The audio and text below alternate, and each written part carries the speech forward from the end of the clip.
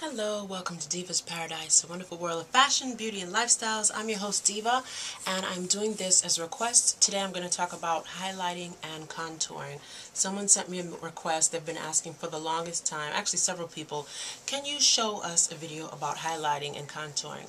First of all, highlighting and contouring serves to help give your face definition in that when we use contouring products, usually these are darker shades. I like to use shades that are 2 to 3 shades darker than a foundation I might normally use. It will sculpt and chisel out areas that we want more defined. It will recess the areas that will make them appear smaller or sunken in.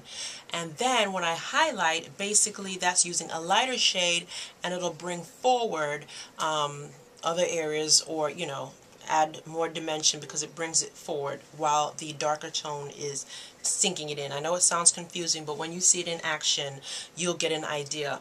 Highlighters and contouring products come in either powder. In this case, here is my Sleek Face Contour Kit. I like to use a lot in medium. They have several different shades, okay? You'll notice there's a light color, which is to highlight. This actually has some shimmer in it. And this is a darker shade. It is matte. To me, personally, I find it better to contour with a matte shade as opposed to a shimmery shade. Then, another contour kit that I have that I also love is by Makeup Forever. They also come in several shades. This is their sculpting kit, which is number 4. It has a very, very pale white looking shade. Okay, it's like a cream beige shade. It is matte, and also this shade is dark as well. This is what you're going to be sculpting with. This is what you're going to highlight with. I do like this product, especially because it is matte. Then we have other things you can use. You can use concealer sticks. At least I do, because Black Radiance makes a concealer stick, and you see how dark that is? Now, this is not my skin tone, but because it is so dark, I can use this now to contour with. This is what I like to use. This stays in my bag. You can see this is all that's left. Actually, this is very inexpensive, depending on what kind of Walmart you have near you. This is where I got this from. I don't think it was more than $3. I like this. To highlight, you can just simply use a concealer. I've done it before. Now, you can also use your foundations. For example, I'm just going to show you some contouring and highlighting using some black opal sticks. This one is Black Walnut. You can see it's kind of dark. Definitely not my skin tone. Truly Topaz is one that I can use all over my face. And the Heavenly Honey, more so, would be something I would highlight with. But just to give you some real exaggerative effects with the sculpting and highlighting, I'm going to show you something. Let's say, for instance, I'm going to use a very light shade. This here is Kalahari Sand, because I do like to use Black Opal as well in my kit. So let's just give you some real crazy stuff. Let's say, for instance, okay, better yet, let's be more sanitary. I have 2 foundation brushes.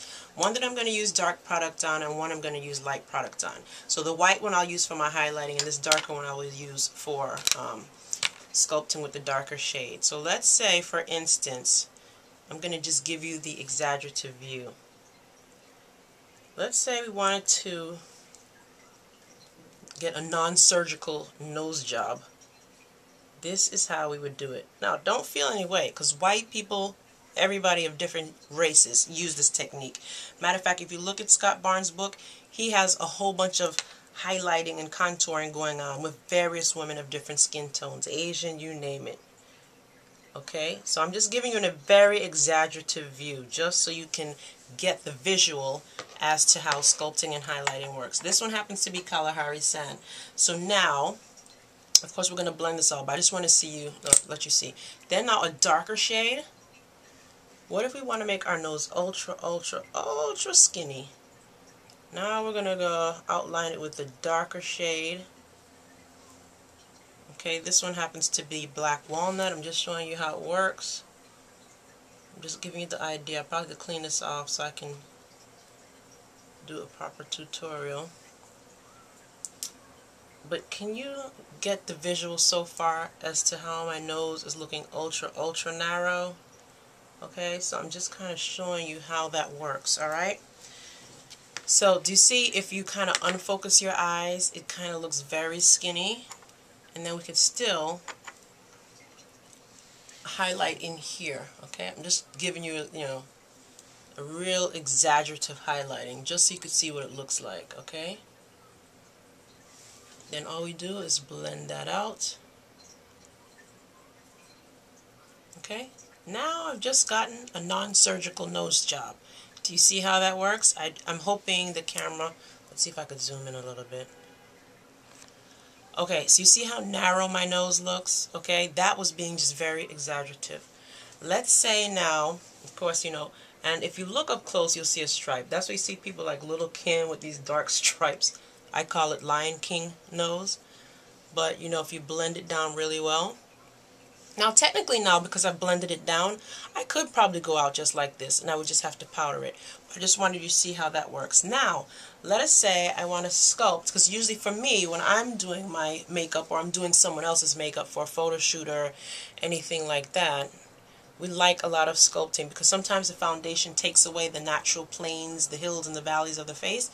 So, let me move on, and you can just see how I do things. Here is black walnut. Very dark, as you can see.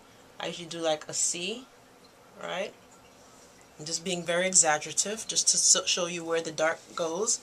I do it around here because I have a big forehead, okay? And if I want to chisel someone's jawline to make the jaw look more defined, I would go under here as well, okay? Alright? That's just one side we're going to do. Then, let's take this very, very light shade. Once again, I'm being exaggerative, so it's showing up on the film. This is the Kalahari Sand. I will put that under the eye area, along the cheek, okay? Also on the brow bone, which really I should be using my brush. Go back and use my brush. On the brow bone, under the eye. I'm being very exaggerative once again. Are you going to walk out looking like this without it well blended? No. And I even put it under here. And see, when I used the stick straight, it kind of made my contour line too thick. I didn't want it this thick. But I'm just trying to give you the idea of how it works, okay? Let's actually go in and use our finger to blend that out.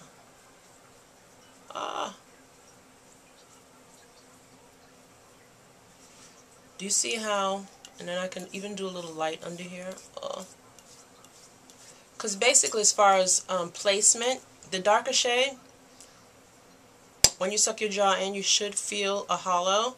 That is where your darker shade is going, right in under the bone area, okay? And then your highlighter would go right on top of the cheek, okay? We hollow out the temples. It gives you more of a chiseled definition look. So that's when I did the C and it went like this. It gives you more of a chiseled look. Okay? And our light, oops, almost dropped my brush.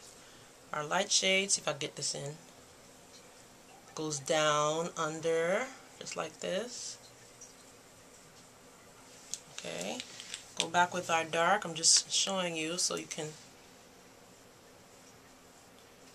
see the effect. And then the forehead, we blend it out into the hairline, okay? Into the hairline. Especially people like me who have big old foreheads, or 5 heads, whatever you want to call it. It helps to chisel off some inches off of it. And then let's go back with the, oh, here I go again. Light shade of the stick. Just showing you how it works. Yeah.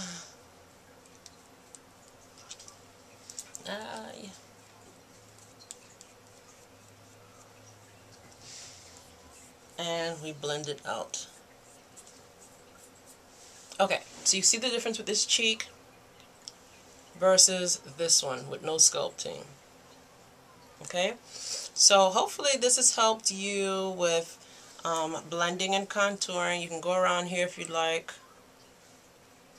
Okay, wherever you want to bring forward.